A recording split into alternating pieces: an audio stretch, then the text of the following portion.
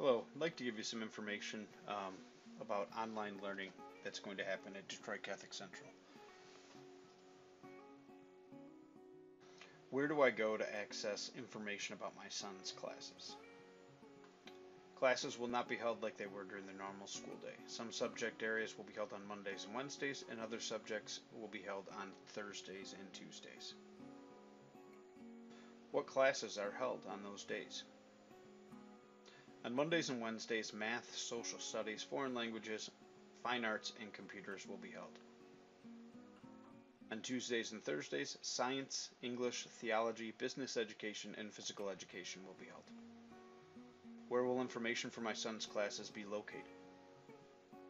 Information for all classes will be located on the topics page. Teachers have been informed to put the information here by 8 a.m. the day of their class. What happens if the material is not posted? Email the teacher first. If it is not up by 8:30, then haven't heard a response, please contact the school. Someone will be happy to address the situation. Please do not call the school before 8:30. What happens if my son is sick and or has an appointment and is going to miss school on those days? Go to the Resources tab in My CC and mark him absent like you would during a normal school day. Please fill out the form completely. If your son was marked absent and we have not received a notification from you, expect to receive a call the following day. What is this all going to look like? What should I expect? Hello, wanted to share with you exactly where you're going to need to navigate in order to help your son find out what he should be doing during this online learning process that we have. First thing is you want to make sure that you're a parent. Go to your son by clicking your son's name. If you have multiple sons, make sure you select the right one. And then you will be immediately dumped into this progress tab that we have right here. Once you're in there, if you just go ahead and scroll down, these are all the classes that your son has this current quarter.